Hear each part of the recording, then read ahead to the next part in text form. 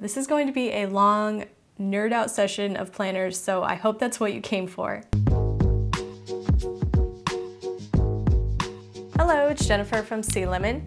I've decided that I want to try a planner next year, but I have been bullet journaling for a few years now and I use my Google Calendar a lot. And honestly, I haven't used a planner since my days in college. So when I was researching what planner to get, I was honestly so overwhelmed because I feel like there's so many more planners available nowadays. So I turned to you guys and asked for some suggestions, and you guys had some really great ones, and I found it really helpful. Thank you, by the way. So in this video, I'm going to share with you some of my favorites and go through or flip through the one that I actually went with. And if you are getting back into planning like me, or you are new to it, maybe you will find this helpful. And if you do, give it a thumbs up and please subscribe to my channel. Hit the bell so you get notified every time I post a new video. And let's get right into it. First, I want to share with you what I am looking for. I think it's really helpful to know what you need out of a planner before you pick one. As I mentioned, I was bullet journaling, so I'm coming from that point of view where I like things kind of tasked out in a to-do list, but I really like minimal designs. I don't really go for the really image-heavy planner pages. I think it's fun and it's totally cool if you're into that, but for my brain, I just really need to focus on what I need to do. Maybe sometimes I'll doodle in it, but minimal is what I'm going for. And I did enjoy bullet journaling, but lately my life has become a little more complex, and I just don't want to spend the time making grids and having blank pages. I kind of just want something that I can easily jump into and it's all laid out for me, so that's one less thing I need to do. You guys might remember the video that I put up this year. It was for a really simple page of how to put your tasks down, and if you had no time to bullet journal, you can check that out right here, and you can still download it for free. I used that a lot this year, and I really got attached to the time tracker where you can put the time of the day and then list all your tasks, and I'd like my planner to have some sort of time tracker. I'd like to have some spreads with the months on it, a weekly spread and a daily spread, but I know some of the planners don't have all three of those. And something new I want to try this year is some fields for like gratitude or reflecting, bring some more well-being to my routine. However, I have seen planners that have way too many of those trackers and fields on their pages, and so I'm really looking for a balance of those among my weekly or daily spreads. Now for the physical things I'm looking for in my book, I definitely want it to lay flat. That's important to me. It needs to have good paper. I tend to like thick paper. I was using the Discbound system. I still love that and I still use it for my workbook. I use the top-bound Discbound system, and if you want to learn all about that, I have a whole video on how I organize all my creative projects. I did try that system for bullet journaling, and I missed just having a book where my hand wasn't getting in the way of the binding. And I know there are some coil or wire bound books that are less invasive than the disc. This year I'd kind of like to switch it up and try the traditional case bound book. I will miss taking out the pages and switching them around, but I think if it's a planner and it's already laid out for me, I won't miss that as much. With all of that in mind, now let's go through some of my favorites from your suggestions.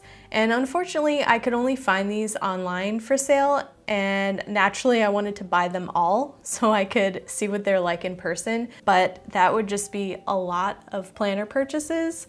So I'm going to go through them this way. By the way, if you are looking for links to any of these planners, I will put all of them in the description below.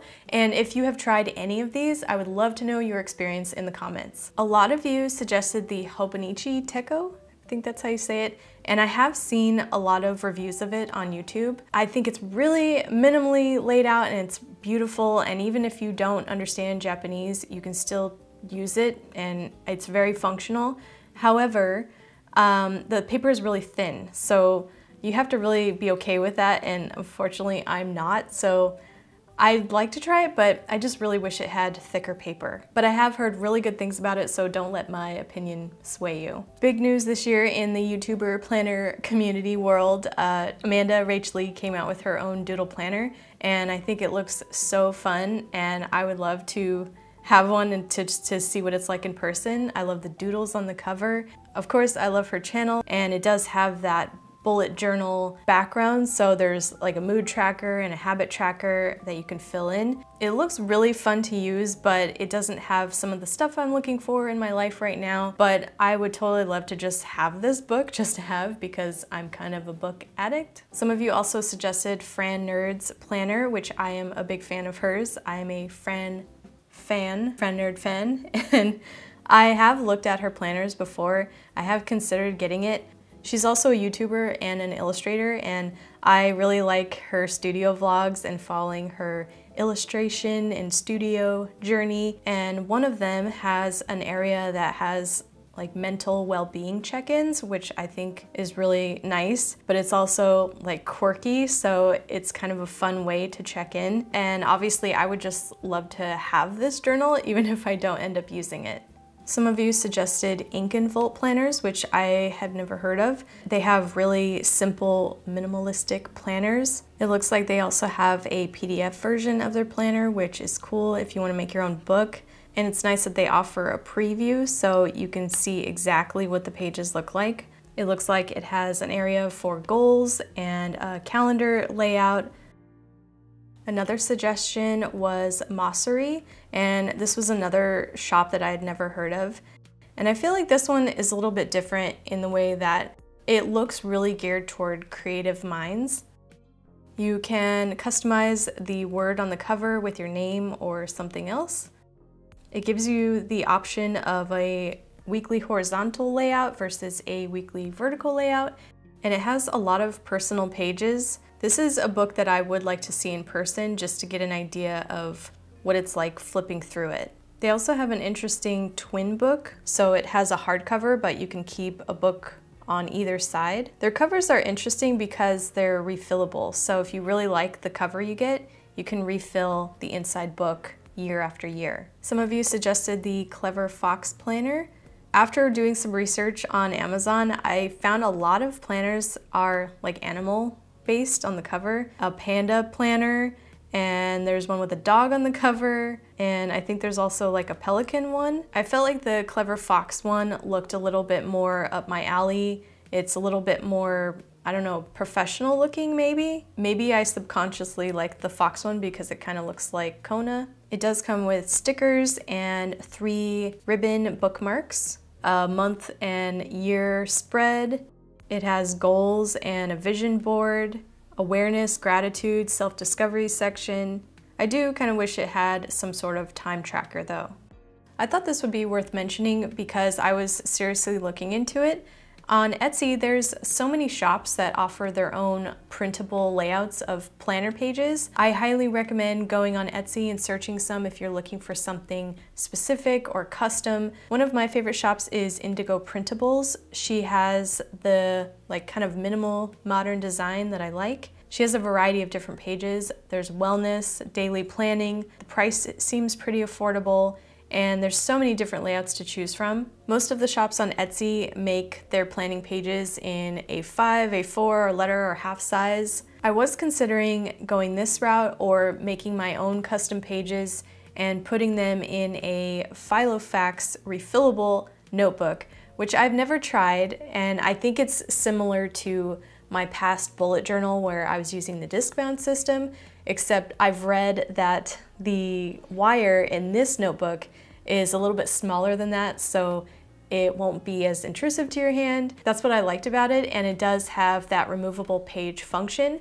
However, you do have to buy their punch if you want to make your own custom pages, and I just don't know if I'm ready to adopt a whole new punch hole system because I have so much of the Discbound system. If any of you have tried the Filofax notebook, I would love to know your thoughts in the comments. I think the Passion Planner and the Hobonichi were the 2 most recommended by you guys. The Passion Planner seemed to check a lot of my boxes of things that I wanted.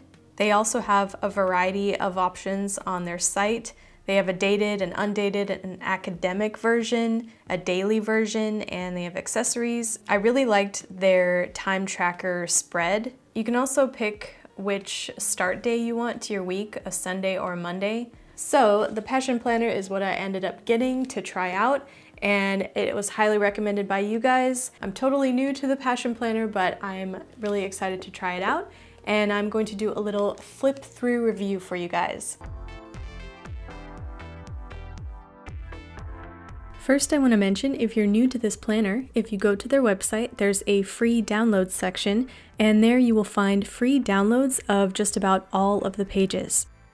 They even provide them in other languages, and I thought this was so thoughtful of a company to do this for free, so if you're thinking of trying it out, you can download one of these. They also have inserts where you can print these and cut them out to tape over certain sections of your pages. And if you can't decide which size planner to get, they have a handwriting test sheet, which I highly recommend downloading and printing if you're new to this planner. That's what I did, and it really helped me figure out which size I feel more comfortable writing in.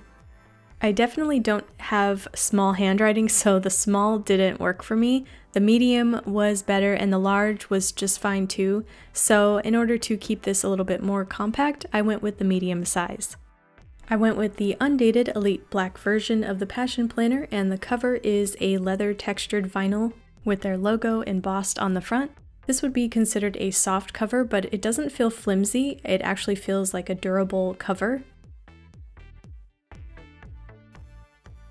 There's one green ribbon, and the elastic band has just the right amount of tension where you can have it over your cover, or you can wrap it around the inside of the back cover to hide it.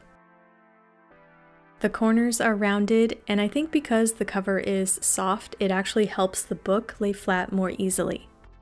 The binding seems flexible yet durable, and overall the book just feels really nice to open. Like, it's just a smooth open to put on your desk and plan the day. Inside the back cover there is a silk or satin expandable pocket. I ordered my planner from Amazon for the free shipping, but I don't know if you get different things if you order directly from Passion Planner. Let me know if you know if it's different, but this one came with a promo card and 2 stickers. Now let's look at the pages. The first few are an introduction to how you can use this book to break down your goals and turn them into roadmaps and game changers. This will help you organize them in the pages ahead, and there's also areas for reflection. Next spread has a calendar view of the year prior, the current year, and 2 years ahead. Now we're in the monthly spreads, and I will be filling these in since I got the undated version, but I like this so that I can start whenever I want. It also includes some extra boxes around the month and your monthly personal projects and work projects. And a space to make a mind map of your game changers, which were discussed in the previous pages with the roadmap, but you can also put whatever you want here.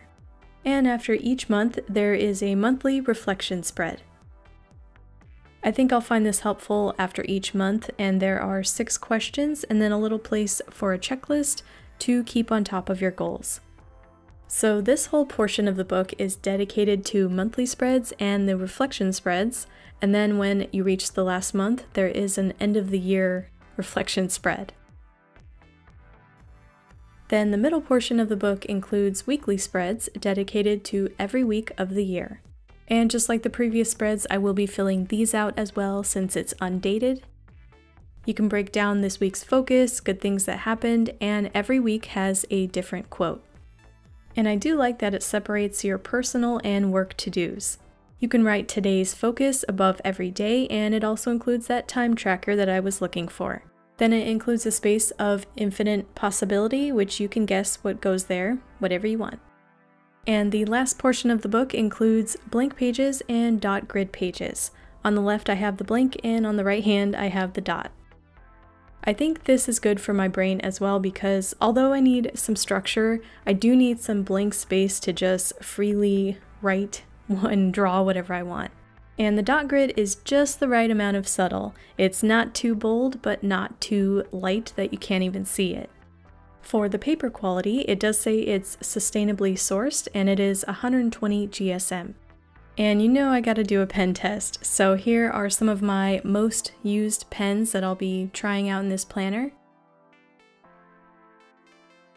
There was very minimal ghosting, if any, but there was a bleed through from this Staples highlighter. I don't know what's in it that makes it so heavy, but I might be using a different highlighter on these pages.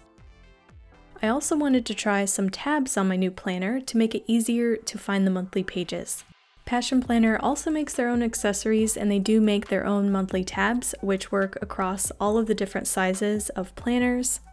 They have a variety of colors to choose from, and they are like a sticker, so you can just fold it over on the edge of your page. After browsing some planner tab options on Amazon, I came across these faux vinyl ones, which I wanted to see what they were like in person. I've never seen tabs that look like they're made out of leather, and I thought maybe they could look a bit professional, and they are similar to the cover of the planner, so I'm trying these out. They're also a little bit smaller than the other tabs, and they do include a weekly, daily, and freely tab, and some extra fun stickers. First impressions, they're definitely thicker than a paper tab since it's made out of vinyl, and the adhesive is pretty sticky. I did have to remove some to adjust the placement, but the adhesive is like permanent almost, so just a note, if you use these, the adhesive is very strong. Also, you might want to put them further in than I did because sometimes they will catch on the pages if they're close enough together.